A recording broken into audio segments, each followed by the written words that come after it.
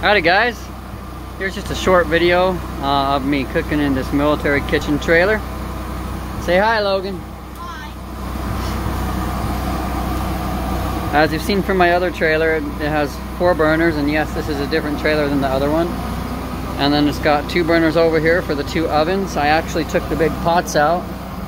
I took the pots out of these ovens and I put in the grates so that you can actually cook in them like a regular oven.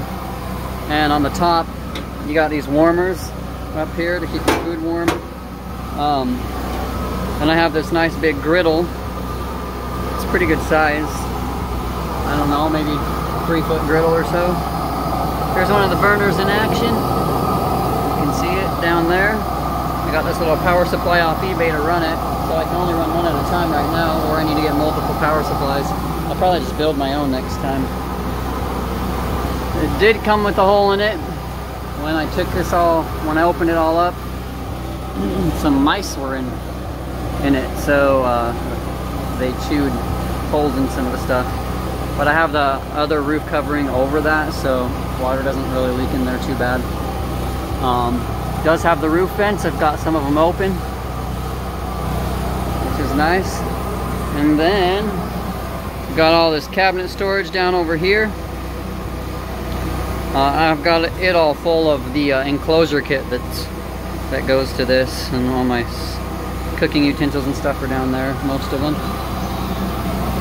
It has these in the oven when I picked it up, but like I said, I took those out and just put the grates in there to make it a regular oven. So I'm never gonna cook in that. At least I don't think I will. One thing that I have noticed with this thing, the water runs off it good, but when it runs down, it collects in these pouches down here at the bottom, and they fill up with water, and it kind of sags the roof and the whole thing down. So that's a little annoying, but I guess it helps weigh it down so it doesn't flap if it's windy. But let's see. Excuse me. I'm gonna give you a shot from this angle. Kind of see it a little better. But that's it, guys.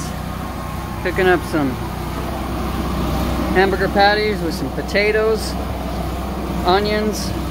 I've got some couple cubes of butter mixed in there with all of it, so it's gonna be delicious. But all right, well, hope everyone has a good one. See you next time.